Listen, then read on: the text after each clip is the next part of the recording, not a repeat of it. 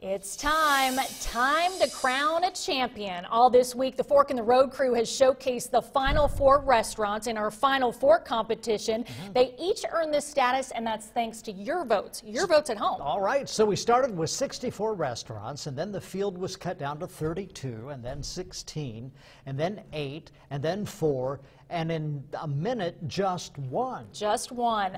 The Fork in the Road crew had to make the final decision on a champion, not an easy decision to make. Before we announce the big winner, let's take a look at our finalists one more time. On day one, it was Crossroads Family Diner in Marshall, Illinois. They blew us away with a smothered chicken and some incredible Italian beef. Day two took us to Charlie's in Terre Haute. The signature Tweety burgers, fried pickles, and salted caramel pretzel balls won the group over. On day three, we stopped at the Great House of Pizza in Casey, Illinois, where deep dish pizza is the name of the game. The final stop was Earl's Supper Club in West Union, Illinois. They are known for their fish, but we were impressed with the fried chicken, ham steak, and all of the extras. All four places impressed the judges, but there can only be one Fork in the Road champ. And after the votes were tallied up, it was Charlie's that takes the crown of 2018 Final Fork champion. So tell us, Mike, it was a hard decision to make. It was very tough. Obviously, all four places, when you get into this contest, you have to be good. So the food was awesome. It just came down to the food, the service, and the atmosphere for Charlie's. And so congratulations. You guys are the 2018 Final Fork champs. Cool. Thank you. Thank you. So what does this mean, Shane?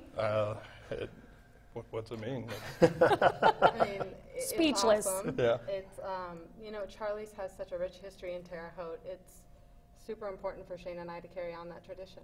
And your operating hours so people can stop by. We open at 7 a.m. till 3 a.m. on the weekends, 2 a.m. during the week. We cater to the third shift workers in the morning, or we do breakfast. And you got to talk about your Tweety burgers while you're here. Yeah, we do a half-pound Tweety. We got several different. There you go. These are 3 different This Tweeties. is the fried bologna. Ah. That's the potato chips. Yeah. It was awesome. What's that? That's a classic Tweety there.